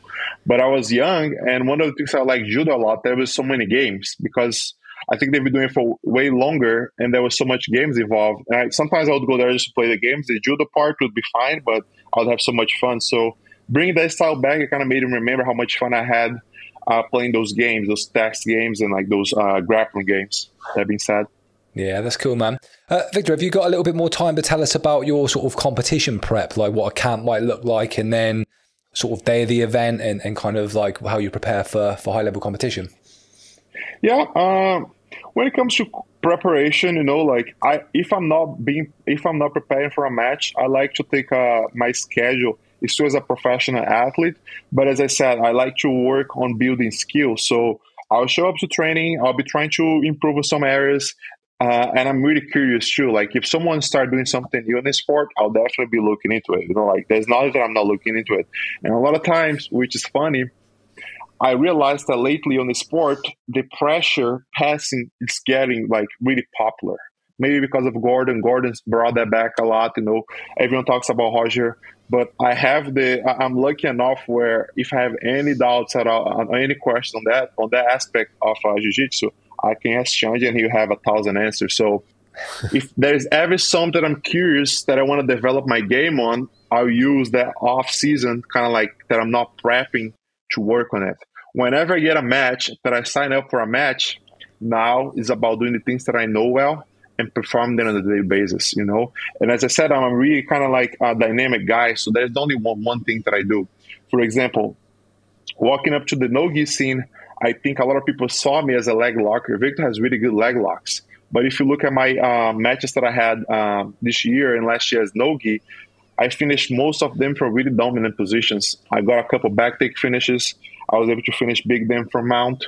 So it was like a change of a game. Not a change, but it's about being comfortable performing these things whenever the brights are on and not only in the training room. So I've been trying to adapt those things for a long time in the training room, but I finally was able to bring that style out to the competition. towards the end, I was doing a lot of wrestle ups, before CJI and stuff like that. So there's a lot of things that I was working on the training room that I was able to bring it to my NoGi style. It kind of takes time for people to realize it because, you've been leg locking people for 3 years and you start making people tap from mountain back from one. You're not gonna change the perspective that quick. So I started changing perspective. I knew it was gonna take time, but on a training room, that helped a lot. And what I want to get from this is, if I'm in prep, now I have all those skills that I want to make sure that I give them a good amount of time during the preparation, walking up to a match, so I feel sharp on all of them, because I'm not the type of guy that I know what's going to happen on the match, but if I'm able to work on all those areas that I feel strong before the match, if you end up on one of these positions, I'm going to feel comfortable to kind of finish the match. What do I mean? Like, everyone knows my strong game. Like, let's say close guard. Like, when I'm working up with Nicky Rod, I knew we end up in close guard a lot. But I wasn't sure which attack I was going to do. I wasn't sure if I was going to have a chance to wrestle up. And I knew for a fact that if I got on top, I had to work on keep him on bottom. Like, he's really good at escape from bottom. Not even like playing guard and stuff, but just like going back to standing. So my preparation was all about make sure that I gave a good amount of work on those specific areas that I knew was better than him, but I had to make sure that they're sharp enough where if I needed them, they will be there. And also, I put big emphasis on defense. What if nothing goes well and like you end up in a really bad position? Like I ended up like hand up my side control once, and I was patient enough to just like frame and regard. If I didn't have to work that during my camp, I would probably, done something different that would probably lead to a good position here. You probably like tap me out, but he got my side control, and I spent so much time in my training camp there that whenever he got there, I was kind of like comfortable. Of course, it's still like a high level in side control, but I was like, I've been here before. Like, I had plenty of guys holding me in a body lock in this position, so I know what you do. Just be confident and do it. So hitting all those points during my preparation helped me being confident. And other than that, the conditioning strength side of it helped me just like the confidence of just going there and give it all. Like I put in the work, I did the strength work, I did my assault rounds, I did my tabatas and stuff. So all things aligned makes your confidence just like be like, like at the highest level. So when I'm there, I'm really confident. I don't like to talk like as I'm going to win. Like I'm not that guy. I'm like, oh yeah, I'm going to submit him like this, that. But on my mind here, like everything is ready to go now. I'm locked in, like, and I'm ready to go. So that's how I like to take my prep. And as I said, the more like the more I can cheat, the better. What I cheat, like what are the cheat codes? My nutrition. For this camp, I want to bring my nutrition to like very clean. My recovery for this camp, like during the skill-based time, I'm not like as locked in with my recovery as I am on camp. So if I want to have a 6-week camp, I need to have the discipline to do that sauna once a week, to jump on a cold plunge at least once a week, to make sure that I go to bed early enough for a good amount of rest. Like, so I try to kind of like use those, strategies to kind of give me a better performance, if that makes sense. Yeah, no, it does, mate. It's yeah. I mean, they're almost to some extent the easy wins, aren't they? Just the providing you've got the right people around you to provide the kind of direction and the information. The jiu-jitsu is really the technical bit, the hard bit. So if you can dial in the rest of it, then it obviously gives you the best chance to demonstrate that technical bit. It makes perfect sense. Yeah, and I mean it's so easy for me to go when I'm in camp, man. I hardly train twice a day. Or more than twice a day, like as far as like jiu-jitsu. I go in, I put in like 3 hours or like, sometimes a little bit more than that. And I'm fine with it. Now it's about what I'm going to do the rest of the day that's going to support me for the next day if I need to go that hard. Or, what are the things that I'm going to do today to recover for the next hard session? Like, I'm not the guy that's going to be spending 8 hours on the mats. First, because I have business to run. And second, my body can't handle that anymore. Like I can't handle 8 hours on the mat. Like by hour 3, I'm going to be like walking like an old man. So yeah, I was going to ask what your competition rounds look like, if you do any. Do you do sort of simulated competition rounds at sort of full intensity, or do you not do that? It really depends on what tournament I have coming up. For example, if I give a clean example for something that it was really successful that I did, for Worlds, the GIL Worlds in 2023, the matches are supposed to be 10 minutes. I think I did 10-minute rounds for probably 1 week. on the whole preparation. There was like probably did like five days. Not that I'm saying that I did 5 days in a row, but if you count all the 8 weeks of preparation, there is 1 week there that I did probably like five days of the 8 weeks that I did 10-minute rounds.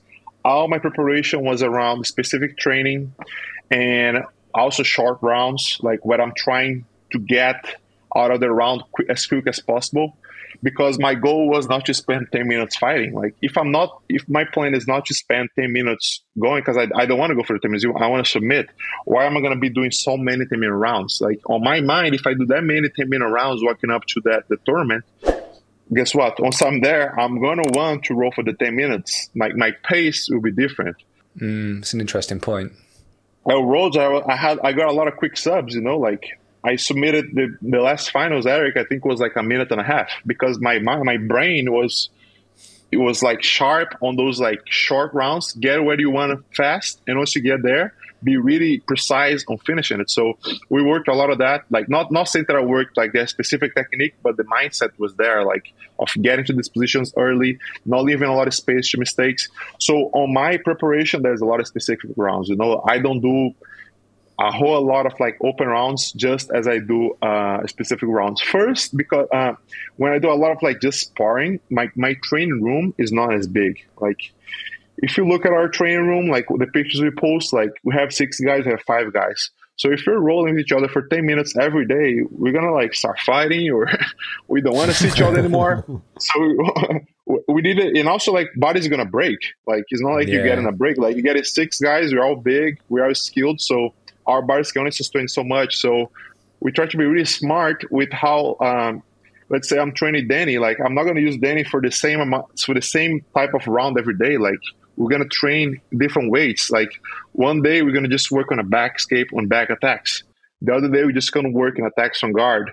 So it's almost like I'm using him as more than one training partner because I'm using him in different areas of jiu-jitsu because my back attack is not going to be, it's not going to feel the same as my straight ankle attacks. So I'm giving you different levels of resistance throughout the week. So we work in different areas, the same training partner, and we don't feel like you're tired of each other. Like it's still fun, And some days you do more standing, some days you do more pin escapes. So that's part of like how Xande likes to train too, and it just became the way that I like to train as well. Like, and he's usually the guy leading the competition training, so that's how it goes when it comes to training with us. Yeah, no, that makes sense. And when I was asking, I thought you might say something to that effect, just more so because of the injury prevention and just looking after your body. But it was a really interesting point you made about the pacing. I'd never really thought about that, but that makes perfect sense that you wouldn't want to have that sort of slower pace for a longer match if that's not what your outcome or your intention is. And with my experience, when I get onto the mat, onto a match against somebody, I can kind of feel or tell how their training is, but how they fight or how they fought. What do I mean by that? I can tell that this guy is in a school where they do a lot of like hard rounds because he's really tough, but he's not as like sharp technically. I'm not saying he's bad at jiu-jitsu, but it's just his style. I can tell. He's strong, has a good sequence, has good passing, but I can tell that, like he doesn't go as deep when it's come to technical, things like, for example, like he just fought that guy turtle 4 times and he couldn't tap the guy on the 4 chances that he had when he got turtle. The guy regarded and he passed the guard again. Like you can see the gaps, like, so sometimes watching or fighting somebody, I can feel like how the train is like, like because of like the gaps and the strengths that they have within their competition game. Yeah, I can imagine. And then your actual comp day, what does your warm up and your sort of pre-stepping on the mat sort of preparation look like? Depending on the time of the day, big meal or small meal. If I'm competing closer to the time that I wake up, it's going to be a small meal in the morning, a bigger meal a night after. And if I'm competing later on the day, I just try to distract myself as much as I can prior to like 3 hours or 4 hours before the tournament. What do I mean? Like if I compete late in the night, I'm not going to be thinking about my match all day because it's going to drain you. So I just like to kind of like do things unrelated to that. Maybe go for a walk, maybe watch a movie, hang out at the hotel. One thing that I do even more for the super fights, even more is like I work out before my super fights. That's been helping me a lot. Like I go, UFC Fight Pass usually is in Vegas. So what I do is usually UFC Fight Pass is really late. Like probably we have to get there like 8 or 7. So I wake up in the morning, I eat a big breakfast, I go back to my room, I relax, and then around like 12, I'll go hit a workout. I'm not gonna max out. I'm gonna hit a PR. I'm just gonna get a nice pump and like activate everything. So I get the workout in. I go back to my hotel room. I relax now, but now I relax in a state of ready. Like I have the readiness. I'm not like feeling lethargic throughout the whole day. So for super fights, that's a thing that I kind of learned how to do it, and it helped me out well. Why? On open tournaments or like championships, you're definitely gonna have more to run around. So hardly I'll do like a workout. Sometimes when I do, it's more like a PT type of workout, like just going through the exercise that I do on my daily basis to warm my body up. But I warm up with a round, and then I go into the fight. With super fights, I have this almost like I try to take it as like a regular day. Like I have a breakfast, I go through my workout routine, definitely weighs less weight and stuff like that. But I do hit a good amount of like big muscles. And then as I go back to the hotel room, I chill out a little bit, throw one more meal in. And then once I head to the venue, I make sure that even, before 1 hour before the match, I get like a sparring in. Like I want to go to the match sweating. I do a sparring round, I do a couple of drilling rounds, and then I walk into my match feeling ready to go. It felt almost like I went through 1 or 2 matches before, and like my body and my mind is ready to go. So my super fights is more like that. To my championship tournaments, it's more like a marathon type of deal. Like I start the day slow. Before my first match, I will warm up, but I'm not gonna exhaust myself because I don't know how long till I get my second match. So I just want to get into the match, making sure that I'm not lethargic. That means I'll do a couple of PT exercises. I'll probably do 1 round like light, like sparring, like almost like a flow row, and then I'll go into my first match like ready to go, but not super like high. Like the reason why is because I have done that, and that kind of like takes a toll on my body early in the day, and then I have to be fighting till later in the day, and I'm gonna make myself tired. So it's kind of weird how it plays out, but it's just like doing tournaments helps you kind of like find your own pace. Yeah, I think it's a tough one to manage, but I think, like you said there, the experience is going to be key, isn't it? And what works for you. And you mentioned earlier as well about sort of doing a bit of research around your opponents helps you visualize. Do you kind of put much stock into like psychology and visualization and that type of thing? Like, have you got any advice around mindset for people if they're nervous before a comp? Yeah, whenever I was a purple belt, I was kind of like struggling with a few things on competition, like I would get to competition and I wasn't performing as I wanted because I think I wasn't like mentally prepared. Like I would feel a little bit lethargic. I'd feel like I didn't want to be there. I feel like I was like watching myself compete instead of compete.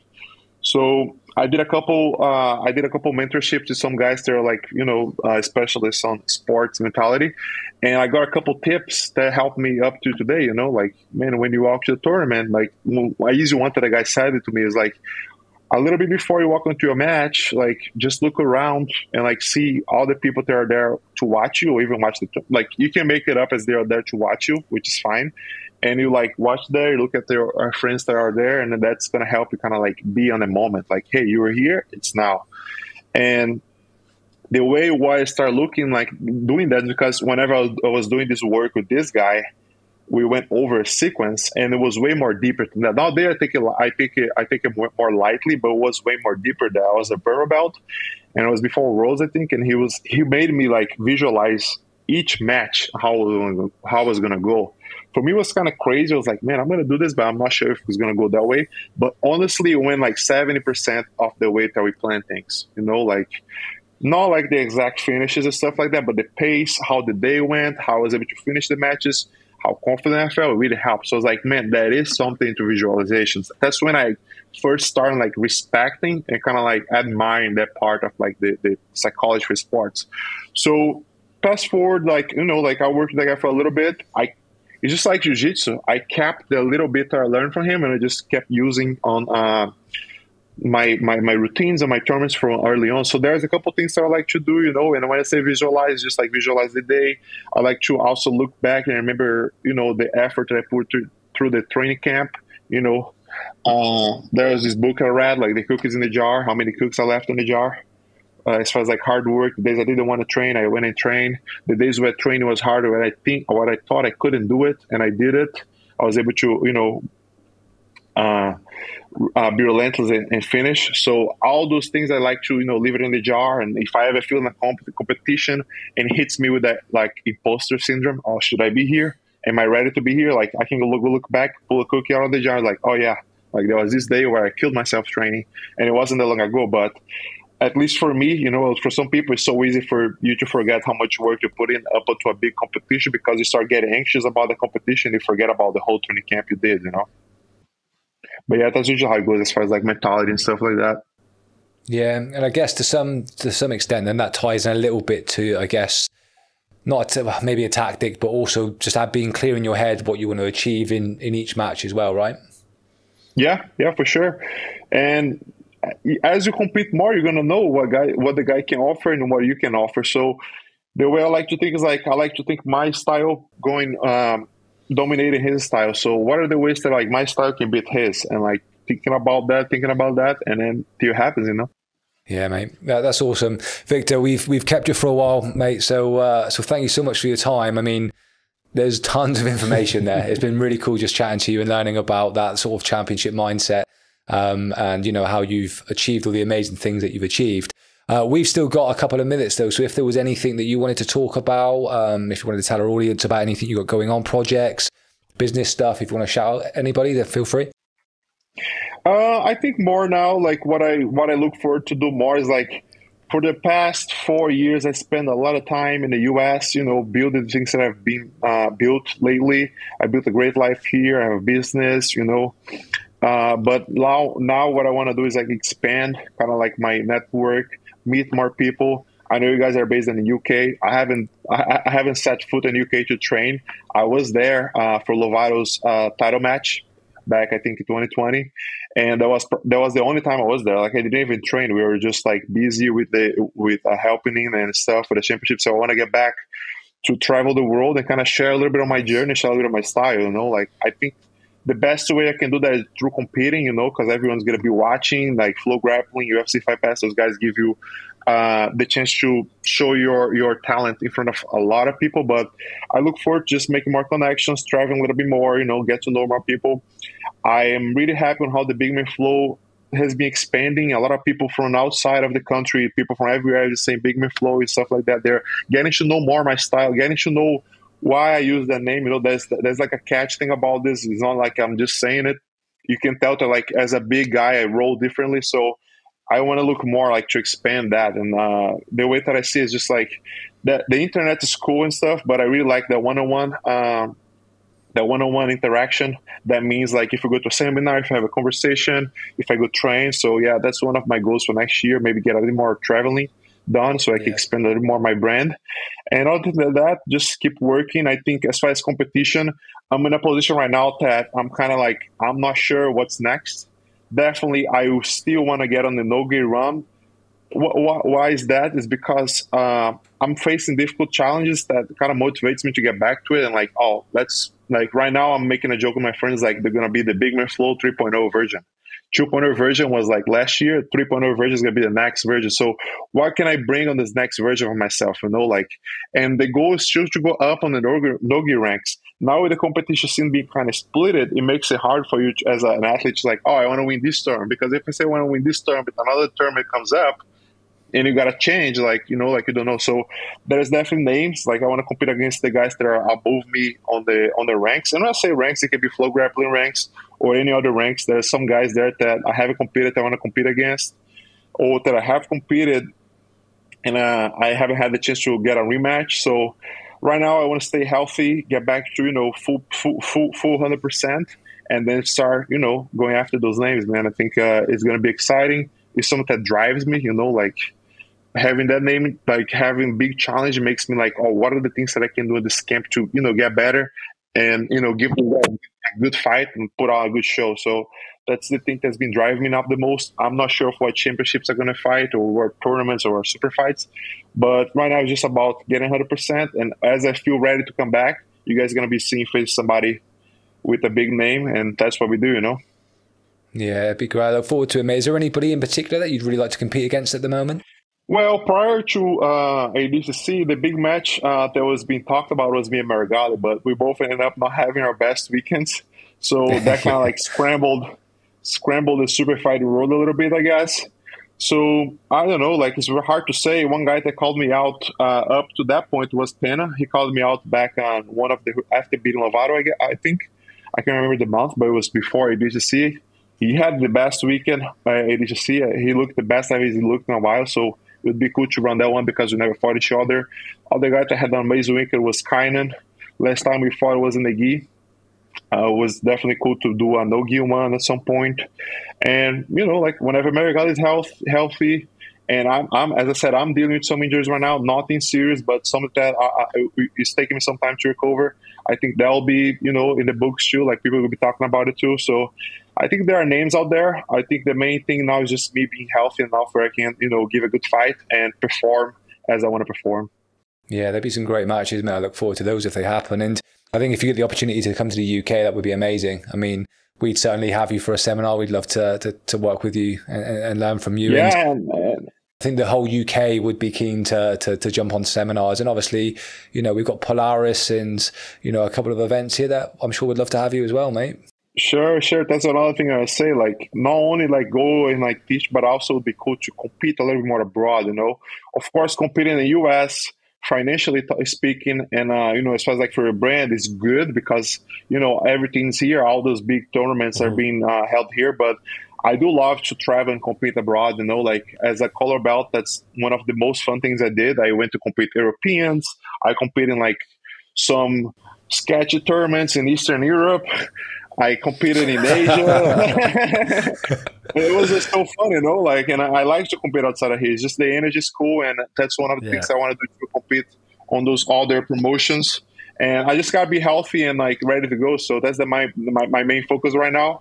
And thank you guys. Thank you guys for the opportunity. It was good talking to you.